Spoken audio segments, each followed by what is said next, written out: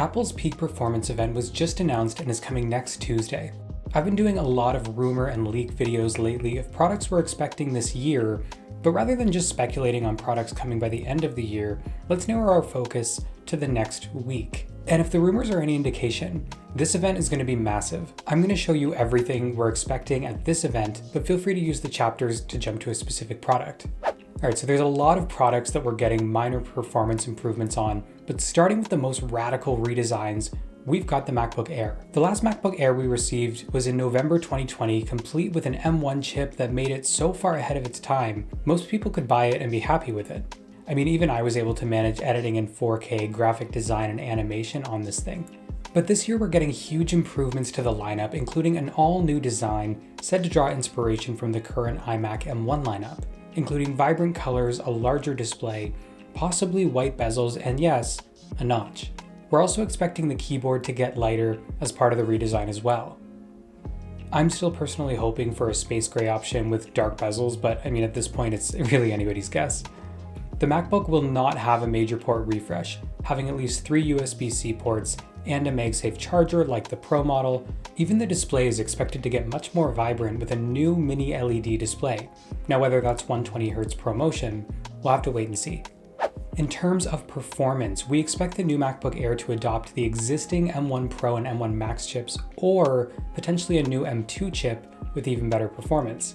Pricing in this case will hopefully stay the same at $999, and that seems likely given no change to the number of ports or screen size and just overall update to the look, feel, and performance.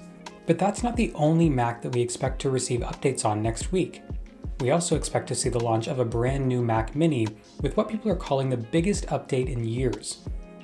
This Mac Mini will have similar performance improvements to the MacBook Air, but more intriguing is the new design that we're expecting. The Mac Mini was already a great design with a full aluminum body, and that has been around for years in striking a resemblance to the Apple TV as well. But this year it's said to make a significant change to look like this. Complete with a new white design, the Mac Mini would feature a much more compact, minimal design, which is great because the current Mac Mini is often criticized for being larger than it really needed to be, with a lot of empty space inside.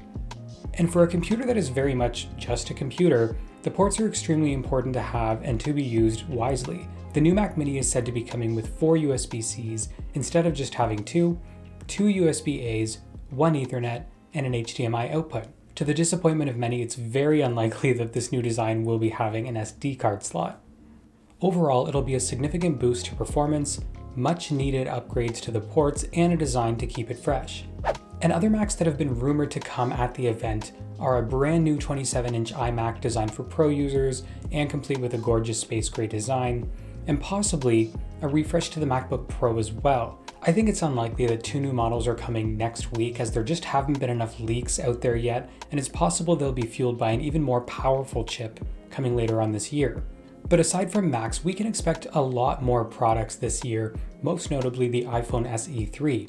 Probably the most underrated iPhone of all time. The SE is a low-cost entry-level iPhone usually made with old or cheaper materials that are easier for Apple to make, but still boasting performance from the current phones in the lineup. The SE 3 has been rumored to look like pretty much all these concepts, but even still, the most likely situation is that it keeps the same design from the iPhone 8.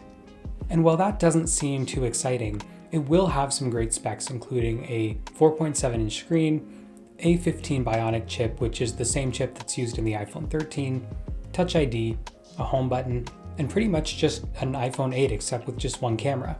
Now take all of those features and alone they seem sort of like an iPhone 13, but then you take the price of what people think will be just $299 and it becomes incredibly enticing. Other notable improvements include bringing 5G to the SE, which would effectively complete the transition for the iPhone lineup and would make a lot of sense. It's also expected to get a boost in battery life as a result of adopting that A15 chip, possibly even doubling the audio listening time up to 75 hours. A brand new wide-angle camera would bring in more light and allow for better dark mode photography, just like on the iPhone 13. The camera may allow for cinematic mode, which would be an amazing offer for an entry-level product, but this has yet to be confirmed. And Apple is also expected to be bringing MagSafe to the iPhone SE lineup, and I mean this would make a lot of sense considering they just launched it on the rest of their devices, And it would mean more money spent on accessories, which means more money right in Apple's pocket. So this seems pretty likely. That's it for iPhone, but we also have a brand new iPad Air said to be announced next week. Said to be updated with similar iPad mini-like specs, following the same exact design of the current iPad Air. The only possible design change, by the way, is maybe a new color, but again, this is unlikely. While the Pro has Face ID, reports are saying that the iPad Air will continue to use Touch ID through the Siri button, much like the current Air and iPad mini do now. Other spec changes are that the iPad Air will now support 5G cellular. This makes a lot of sense considering so will the SE. And the iPad will come with an updated processor, bumping it from A14 to A15, which is currently being used in the iPad mini 6 and the iPhone 13. It is worth noting that even though the mini runs the same chip as iPhone 13, Apple downclocked it on the iPad mini to 2.9 GHz instead of 3.2 on the iPhone. It is unclear whether the new iPad Air will also run 2 to 8% slower than the iPhone 13, but still it's going to be way updated from the A14 chip. The camera is also said to be improving on the iPad Air with a 12 megapixel front camera, which will also adapt the new center stage feature that both the iPad Pro and the mini have right now. The rear camera is said to be exactly the same, with the possibility of adding flash, as the current model doesn't have that. Pricing is not expected to change, meaning you'll still be paying $599 for 64 gigs or $749 for 256 gigs of storage. Some final updates we're expecting at the Peak Performance event on March 8th is new iPhone cases and watch bands with spring colors. These photos have been leaked and are likely to be revealed at the event. In terms of a release date, so all of these products are said to be announced next week on Tuesday, March 8th, with pre-orders on some, if not all of these products, on Friday, March 11th, and launches as early as the 18th or the 25th. Let me know which of those products you're most excited for down in the comments below, and which ones you're going to be picking up if they are really announced at the event. Now, rumor season is in full effect, so if you want to stay up to date on all things Apple, then now is a good time to hit the subscribe button. While you're down there, remember to hit the like button because it tells YouTube that videos like this don't suck.